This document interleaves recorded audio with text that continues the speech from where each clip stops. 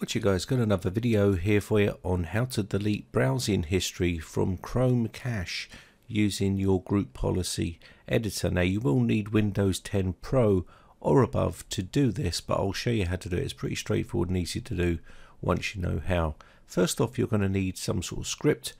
I'm using this one here, which will clear out the cache for me, and I'm going to create a batch file out of this by just saving this as a batch file basically.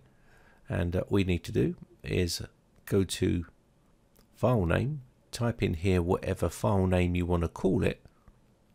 So I'm going to call mine clean-chrome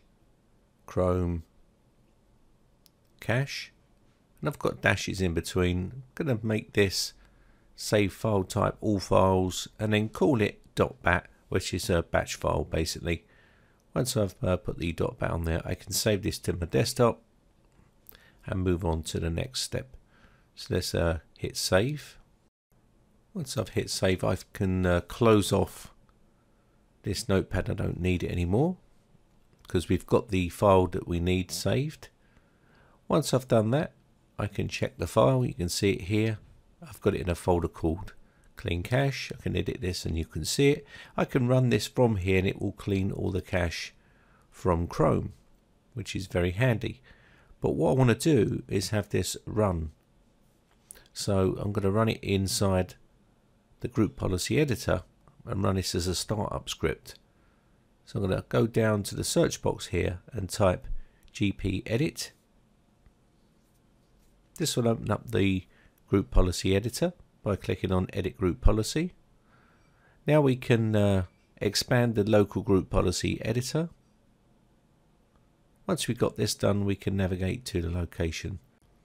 So under the computer configuration here, what we're going to do is go down to where it says Windows settings, and then you should see scripts and start up and shut down. Click on this one, and then on the right hand pane you should see two of them here, start up and shut down. We're going to concentrate on the startup here, so double click on this one and a little box will open saying startup properties. From the startup properties box, we want to go down to where it says show files.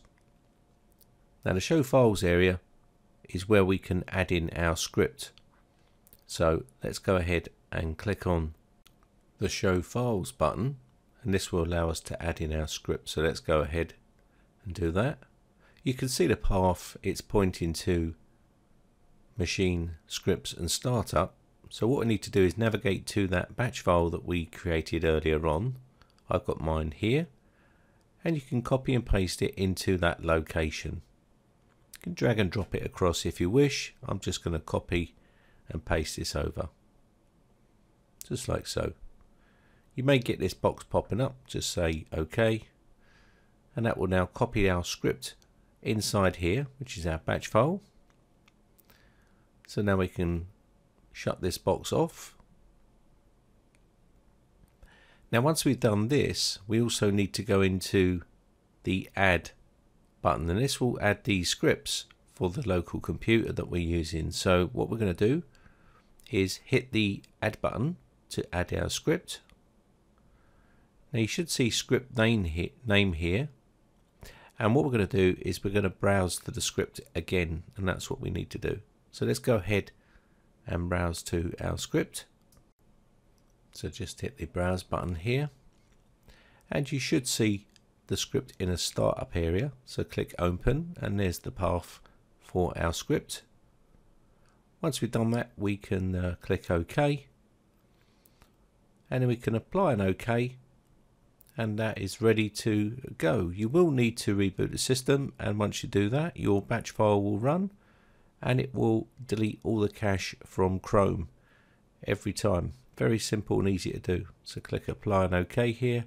You can then close off the local group policy editor, and you're pretty much good to go from there. You can see here that there is our script. We can remove it, we can edit it, we can do whatever we want here once we've finished this off.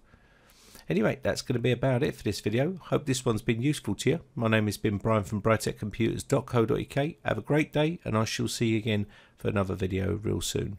Bye for now.